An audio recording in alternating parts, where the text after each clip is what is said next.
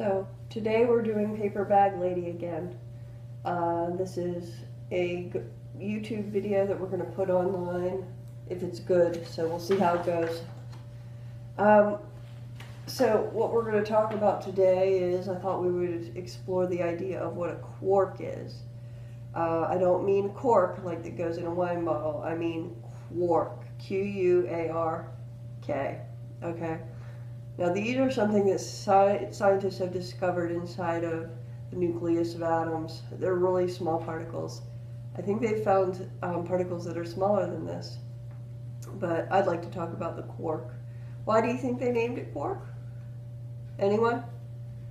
Probably because the woman who discovered the quark had a last name that was Quark. That's what I would guess. So anyway,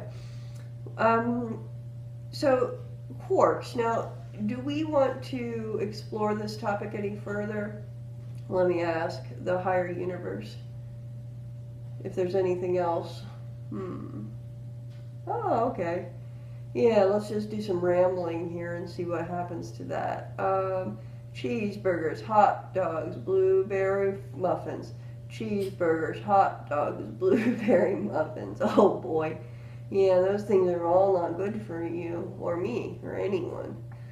So let's not take those into our energy field or bodies.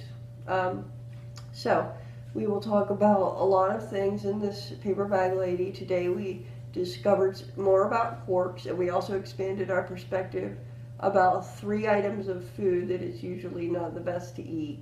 So I think that we've all been expanded from this interaction, and I thank you very much for joining me, Paperbag Lady, today.